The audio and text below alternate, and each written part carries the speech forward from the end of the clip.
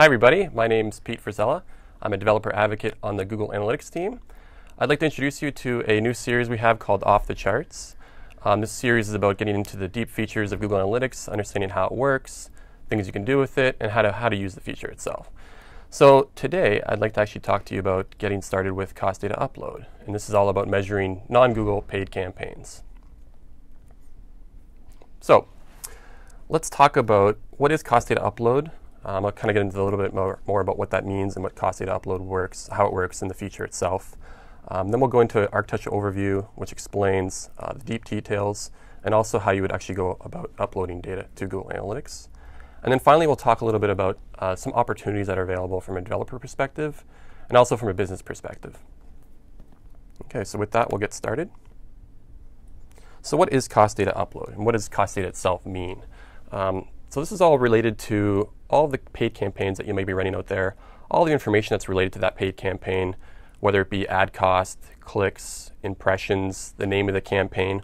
All of this itself relates to cost data, is what we refer to as cost data in Google Analytics.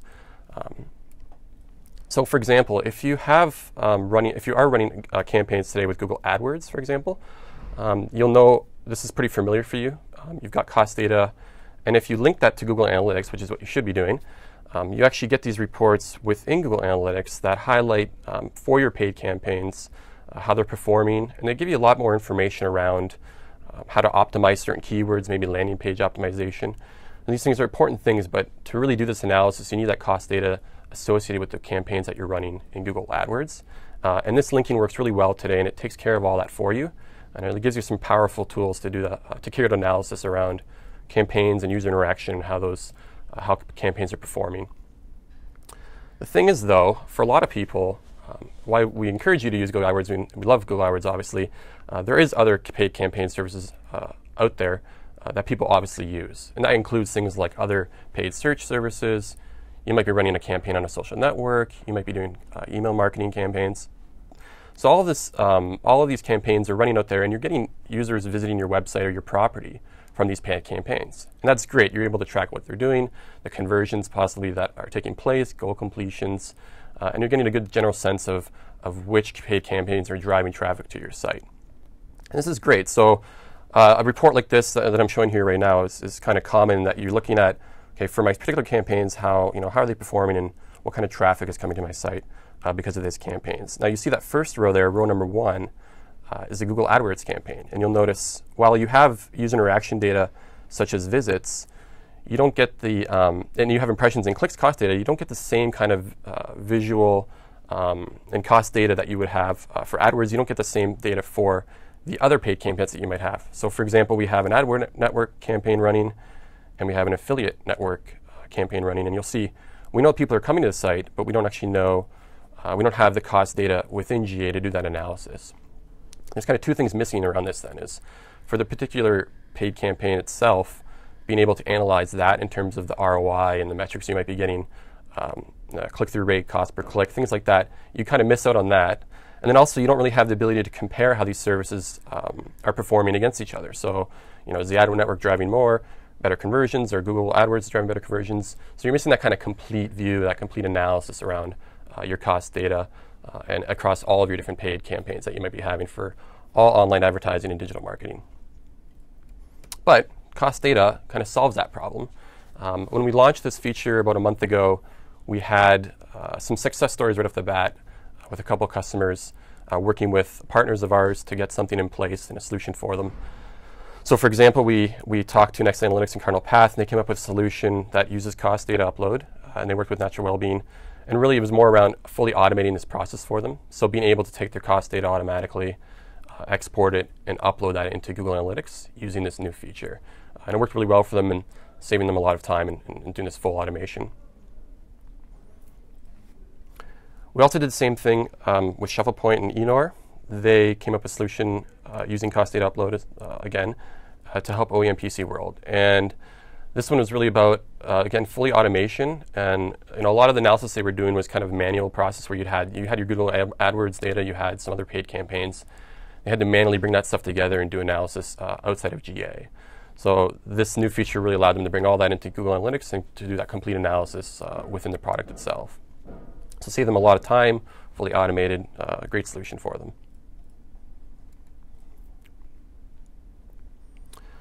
So I think it'd be good just to start off with a quick demo to show you how this actually works, and then we'll kind of dive into details, and I can give you a little bit more background on how these actual steps that are involved to do this.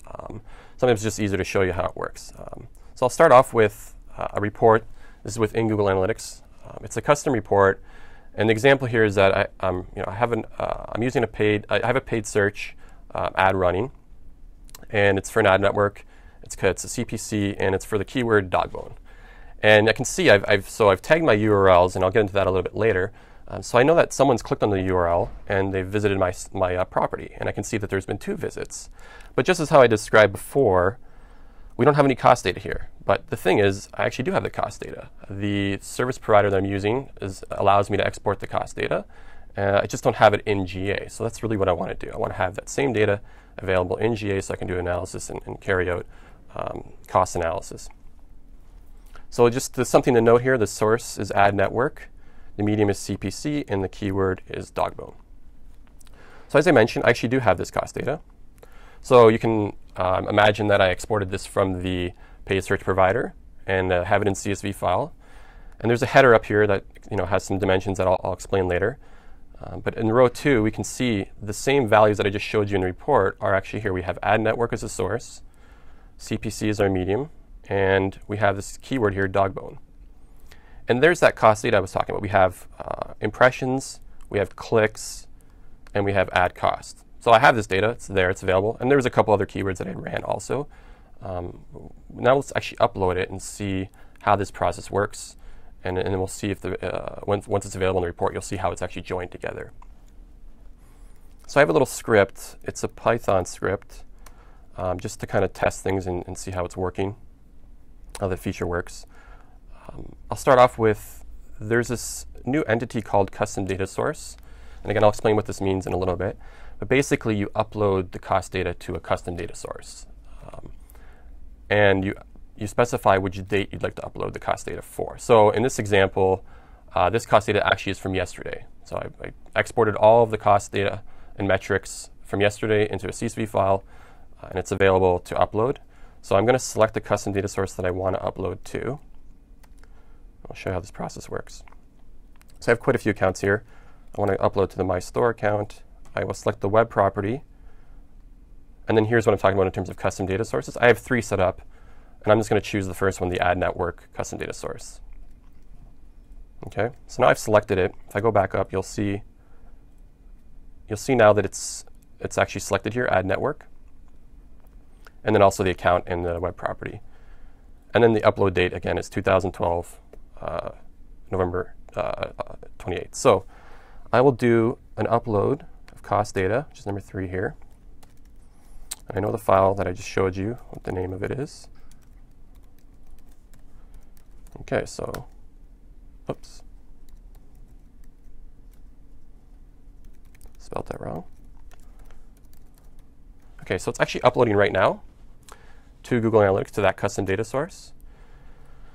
And if all goes successful, we'll get a response back from the server saying it was a success. Okay. So it takes a little bit of time to process the data. It's not going to show up instantly. I will go back to the presentation. It could take anywhere from a few minutes to up to 12 hours. So you should see data within 12 hours. Depending on the kind of load in your profile and the web property, it could take a little bit longer. I'm going to actually go back to the presentation. We've successfully uploaded cost data. I'll come back a little bit later, and we'll see if it's available in the report and if it's been joined to our actual campaign. In the meantime, let's talk about architectural overview, how this feature works, and how you'd actually go about uploading cost data. So there's quite a few steps involved, but they're all pretty simple. The first 4 are really around how to prepare for a successful upload. And then the 5th is really around reporting and how you would do analysis, the tools that are available for that within GA. Let's start with tagging campaign URLs. So obviously the primary benefit to this feature is that you're able to join that user interaction data that's already in GA that you have, and you're able to join that with the cost data that might sit somewhere externally. So bringing those two together is really the huge benefit here. But in order to do that, it's important that you use campaign tracking parameters. So you should be doing this anyways. But the important part of this is that the campaign tracking parameters, the values you use as part of the campaign, should or have to match the values that you're uploading through cost data upload feature. So I'll explain a little bit more in detail what this means. But basically, they have to match, and if they match, then they'll actually get joined together in that case. So in this example here, I have an ad running. It's actually on, it's not a Google ad, it's another paid search provider. I have, the link there is actually has UTM parameters as part of it, these campaign tracking parameters, and I've specified an ad network, CPC is the medium, the campaign is summer sale, and again, the term is dog bones. So you've seen these values throughout, and we'll kind of explain how this all works now. Okay. So you've tagged your URLs, all your destination URLs for all your paid campaigns are tagged. And again, this is not for Google AdWords. Google AdWords has a different mechanism for uploading cost data. You just link your profile to your analytics account, and that'll take care of itself. This is for non-Google paid campaigns, just something to keep in mind. But once you've tagged those URLs, the next thing you want to do is actually get the data out of the external source and prepare it as a CSV file to upload. So let's take a look at what that means. So the first thing is, what can you actually upload? So there's quite a few different dimensions and 3 metrics that you can provide values for through cost data upload. There's actually nothing new here in terms of dimensions and metrics. So these use existing AdWords dimensions and metrics that you've seen and are probably familiar with. So there's nothing new there. So if you have any reports set up, like custom reports around performance of paid campaigns, those don't have to be changed once you start uploading cost data. Any 0 values that you had before will just automatically be populated with this data that you've uploaded. For the dimensions, there are 2 that are required, which are source and medium. And then for metrics, there's 3 of them, and only 1 is required. One of the 3 is required. For any ones that are omitted, we'll just assume it's a value of 0, basically, for those. So this is the important part here. We talked about the tagging of the URLs, and this is why it's important. This is how the data actually gets joined and mapped together. So you have all your user interaction data sitting in GA already today, and you're doing that through normal measurement that you've already done all the time. So that's taken care of. Now you're uploading cost data. And then what's going to happen is the campaign tracking parameters, the values you use there, and the ones you upload, if there's a match there, then the data will get joined together. And this is why it's important that these things are consistent across the 2. Also, there is a specific case in terms of the case that is required for these things. The keyword is case insensitive. So it doesn't matter if the keyword is capitalized or not. They'll get joined regardless. But the other 4 dimensions are case sensitive. So you got to be careful there and make sure these values are consistent in that regard. Also, it's up to you really to determine the naming conventions that are used in the external system. It's quite possible that the naming convention used by this external source might be a little bit different and not exactly match up with the namings that we use for our dimensions within GA. So it's kind of up to you to look at what's available from external provider and map and see how that maps these dimensions and the values that you need to provide for these dimensions. It's kind of up to you to do that. And usually it's a 1-step kind of process. Once you've got it set up, then you don't have to really worry about it anymore. But identifying those mappings at first is kind of is really important. Okay. So we know what we can upload. Let's take a look at actually what you would upload. So I showed you a CSV file before. Here's another example.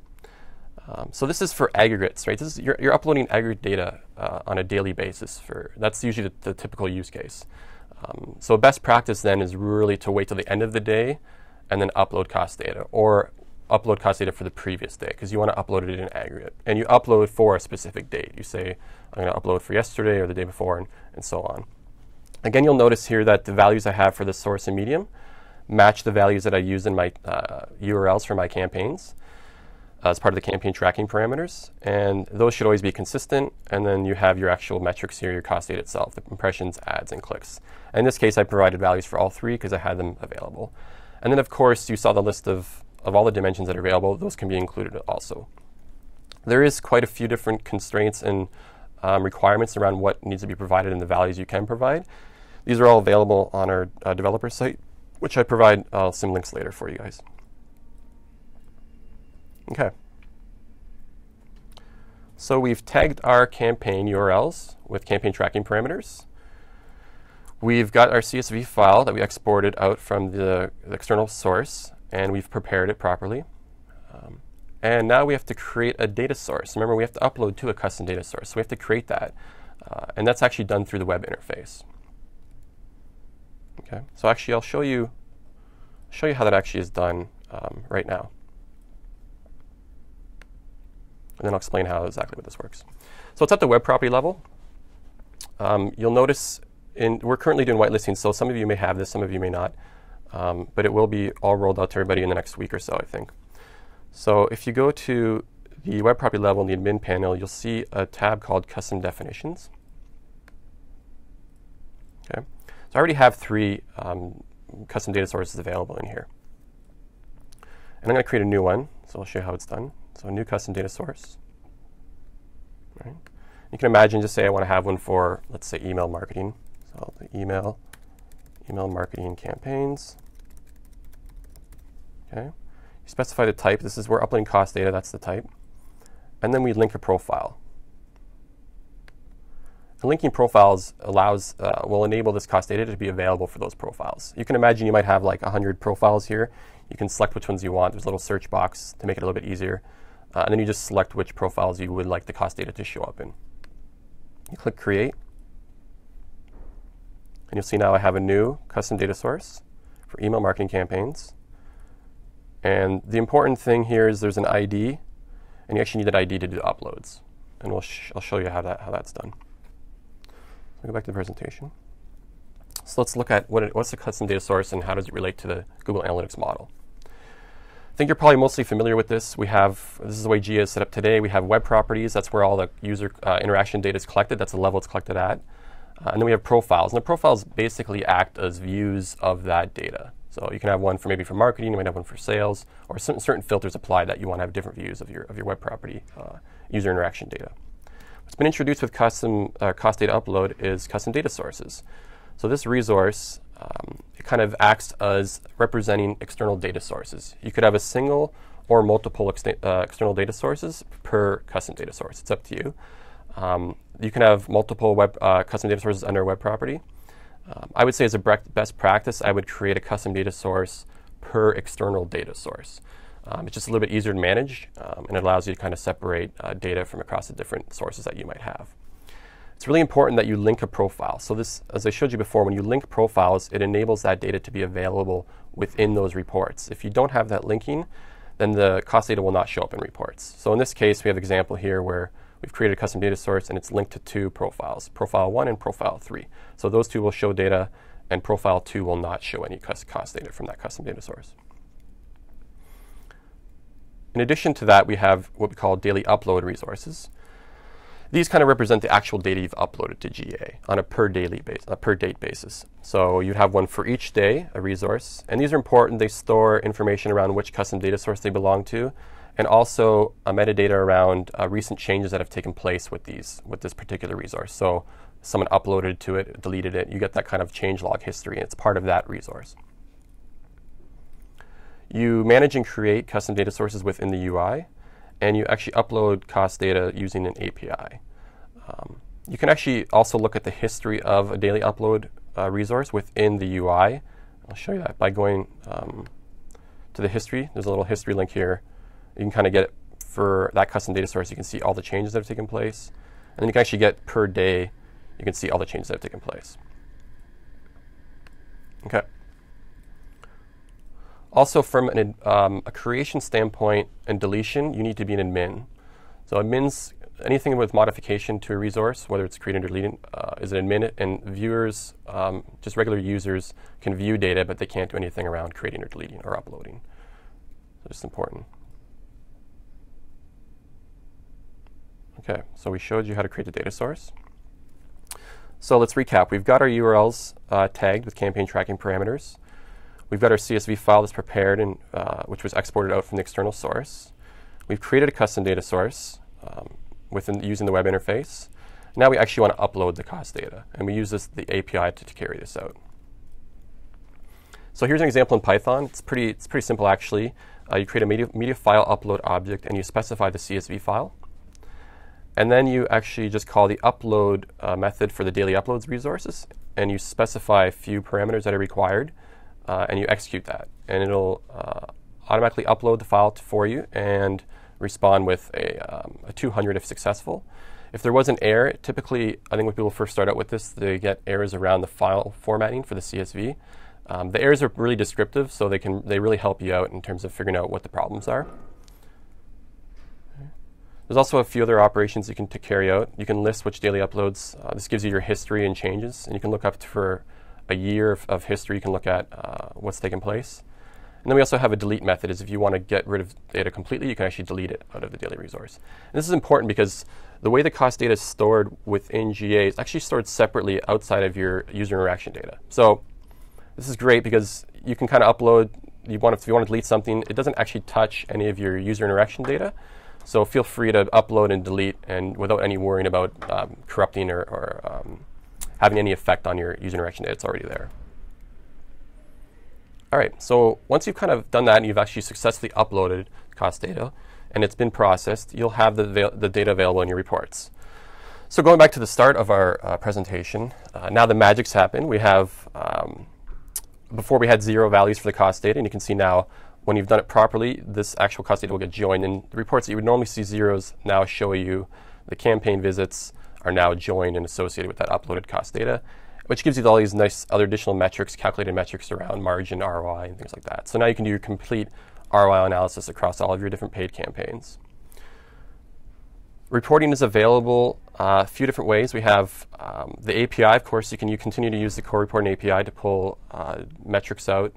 Like I said before, the dimensions and metrics haven't changed, so any reports you might have been running before will work just as they did before. There's no changes to be made. And then from the web interface, we have there's kind of 2 main options, which are you can build a custom report, or you can do there's a new cost analysis report under traffic sources. And the cost analysis report, this is what it looks like. It's actually just for cost data upload. It was created for that. And then for custom reports, let's just see if our data that I had uploaded has been processed. So let's refresh this. And yes, you can see that was the cost data we uploaded to start the presentation. It has been joined to my campaign visits for that particular keyword. And we can now see impressions, clicks, and costs. And of course, you could do, there's some calculated metrics like cost per click, but you could add those to your custom reports. So great, it worked. All right. So some of the opportunities are for developers, you have an opportunity to build a connector. There's kind of 2 steps to this, I would say. There's initial setup, which is kind of just creating a custom data source. But then there's 2 cases that you really got to consider. One is historical upload. You'll notice when I did the upload, I uploaded to actually yesterday. It was for data for the 28th. And you can actually upload data all the way back to 2005. So if you've been tagging your campaign URLs over the last 7 years, you can actually go back and export that data and upload that. It's a little bit different use case because typically when you export, you're going to export a large chunk of data from your system, and then you have to individually upload that for each day. So that initial historical upload is a little bit different use case, but the API really allows you to automate all of that. And then going forward, there's an opportunity to build a connector that pulls the data down from the external source automatically and uploads it to GA. If you're not, or if you don't really have the development resources, or you just like to get started, we do have 4 partners that have built integrations with this using this feature. Next Analytics, GA Data Uploader, Analytics Canvas, and ShufflePoint all have great integrations, and depending on your requirements, I think any one of them will be able to solve a lot of different use cases. So I definitely encourage you to check these out in our app gallery. So to finish up here, we have just a few resources for you. We'll include these links at the bottom of the video for you. But all of this is available on our developer site, which is developers.google.com/analytics. And we also have the app gallery, which is google.com/analytics/apps. All right, thank you very much. And you can start uploading. I think if we have some questions, we'll take some questions. All right, so taking a quick look at the moderator. We have a few questions. One of them is from John, who says he's played around a little bit with uploading cost data, and his campaigns don't seem to be matching up. Are the UTM parameters case sensitive? Yeah, I think I touched on this earlier. So the keyword is normalized to lowercase no matter what. So that one you don't have to worry about case, but for the other ones, you do have to worry about case sensitivity. those will affect what gets matched up. But again, because the data is stored separately, go ahead, upload things, and you'll see if you do have a problem, you simply just delete the data. It doesn't affect any of your user interaction data, so there's no problem there. And Andrew asks, are we going to be able to apply advanced segments to uploaded cost data? So because you're uploading aggregate totals for a day, it's not on a session basis, so you can't actually do the advanced segments like you would. It actually acts exactly the same way that AdWords is today, which is advanced segments would not apply for this particular case. All right, so thank you very much for taking the time joining me today about learning about cost data upload. I'll see you guys next time.